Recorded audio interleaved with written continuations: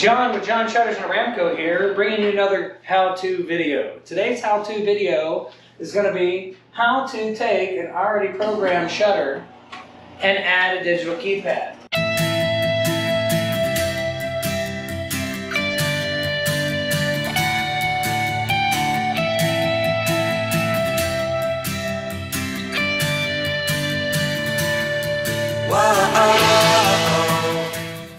So, step 1, bring your shutter where you can see it. Step 2, find the programming button. If you don't know how to find the programming button, refer to some of those other videos. This is a Simu single channel remote. It's underneath, it's not on the back, it's underneath a little thumb location. But here we go, we got to the programming video. Make sure that you already have your keypad out. Okay? We have our keypad out. It is still in the factory code and has the keypad code of 6 zeros. Out and ready, not programmed, not functional.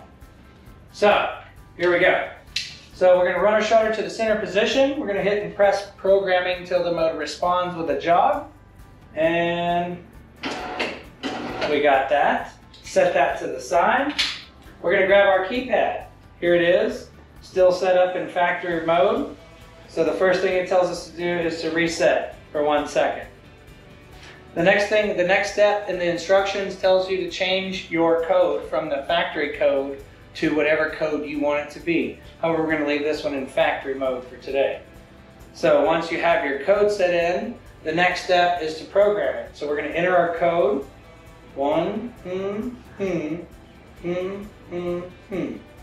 we're going to hit set, flip it over, we're going to hit programming. We notice we got a blink, we're going to program it to the single goggle eye. We got a response, that's always a good thing. Now we're going to check it, we're going to hit our single goggle eye again. It runs, hit it again, it stops.